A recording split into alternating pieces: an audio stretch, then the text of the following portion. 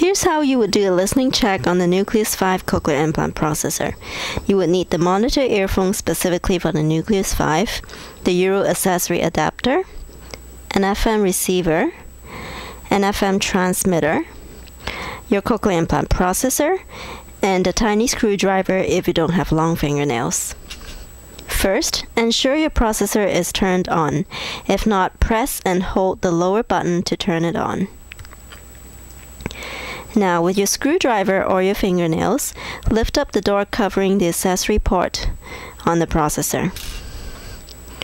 Now, plug in the earphones into the accessory port. Take a listen.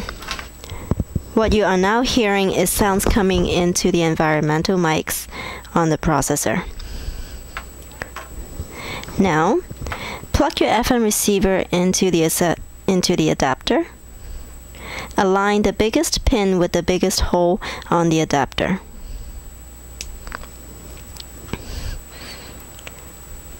Plug this into the middle bulb socket in the middle of the earphones. And take a listen. Turn on your transmitter. As soon as the channel number appears on the screen, there should now be signal coming in from the FM microphone, as well as environmental sounds coming into the microphones on the processor.